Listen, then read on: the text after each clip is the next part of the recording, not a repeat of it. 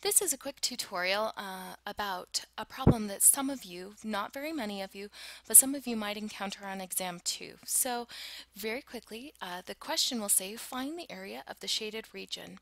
And we have two geometric shapes here, and so we want to find the area in this one of the circle, but without this rectangle in the middle. So what we need to do is find the entire area of the circle, everything. So if this had been shaded in as well, the entire thing, and then we subtract this clear part right here in the rectangle. So we'll have to find two areas and then subtract to find the shaded region. And I put that down here, so if you need to pause your video so you can write it down really quick, go ahead. And just to stay consistent with the test, we're going to round to the nearest hundredth. Okay, so the first thing we need, and if you have your formula sheet, have that right next to you so you don't have to go back and forth and try and find these formulas. So if you take a look at your formula sheet, the area of a circle is pi times r squared, r being the radius. So we're going to look up here at our circle, and right here we're told that the entire diameter of the circle is 10 millimeters. So to find the radius, we break that in half, and that's 5 millimeters. Okay, so we have 5 millimeters. We're just going to toss that in here for the radius, which I've done, 5 millimeters squared, because that's the formula. Okay, so then we square everything in the parentheses using the order of operations. So 5 squared is 25. Millimeters squared is millimeters squared. And then we still have this multiply pi. So I'm going to come over here. We can use Excel or we can use our own calculator if you want to. I'm going to use Excel first and then I'll go into the calculator so you can see both variations.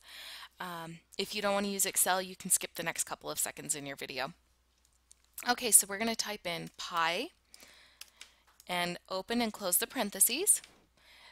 Type a times sign, even though we know if there isn't anything here, it's multiplication, but Excel has to have it written in there so it knows what to do with the programming. Okay, and so we're going to times that by 25. And we don't need to put in the millimeters squared, that's just the units, and we'll tack that on at the end. Press enter, and there we go. We have 78.53982.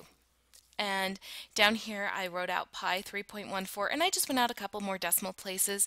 You don't have to because you're going to be using your calculator to calculate this. Don't round your pi to 3.14. Go ahead and use your pi function in your calculator.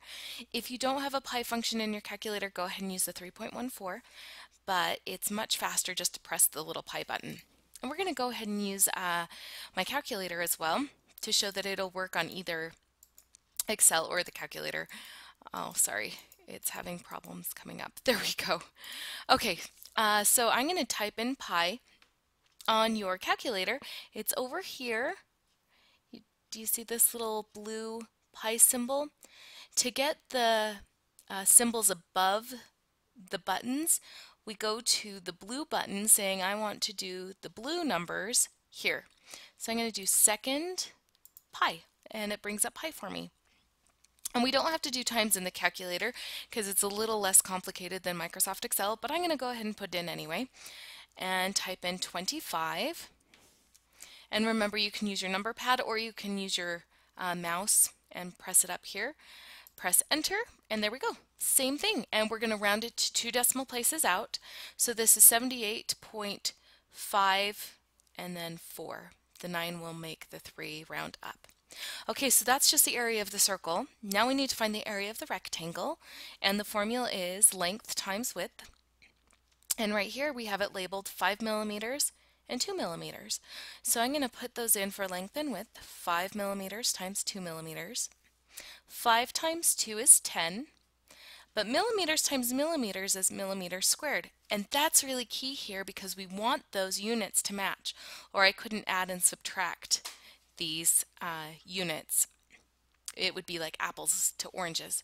But because they're millimeters squared and millimeters squared, they're oranges and oranges, so we can go ahead and combine those. So to find the area of the shaded region, we're going to take the big one, subtract the smaller one.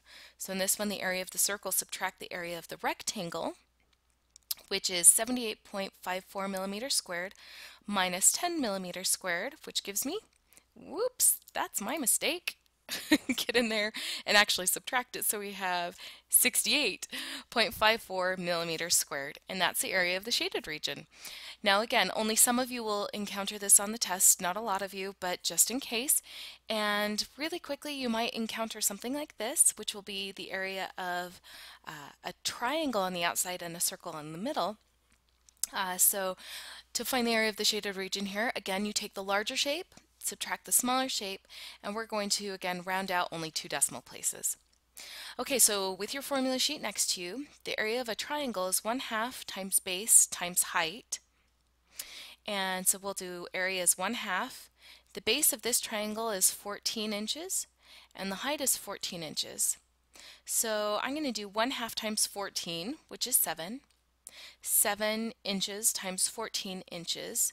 7 times 14 is 98, and inches times inches is inches squared. Remember, whenever you're dealing with area, you'll have the unit squared, and whenever you're dealing with volume, you're going to have a cube. So it'll be like inches cubed. I'll go back to that in just a minute. Okay, so the area of the circle, the smaller one, we're going to subtract. So we have, again, pi r squared. Here's our formula. And our radius here is labeled 4. This is 4, so we'll just toss the 4 in for r. And then we're going to square both of these. We'll have 4 squared, which is 16, and inches squared, which is inches squared, and times that by pi. Again, I just wrote out pi 3.14159, but you can use your pi button. So we're going to come in here, second pi, and I'm going to times this by 16,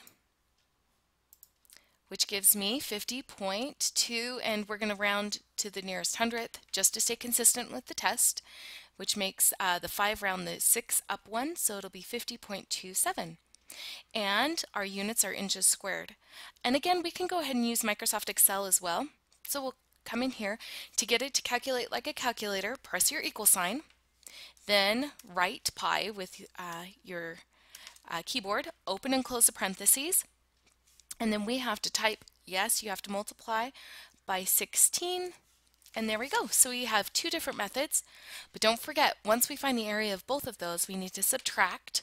So I'm going to do 98 inches squared minus 50.27 inches squared, and that's key to have the units matching so that we can go ahead and subtract those because it's like apples and apples. And I'm going to come over here and do equals 98 minus, and I'm going to do a cell reference. I'm going to just one left click up here, and it'll take that number and subtract it for me. That's what we call cell referencing. Press enter, and there we go, 47.73. And we keep our units as inches squared. Okay, I hope that helped you for the test. For those of you who might encounter it, good luck!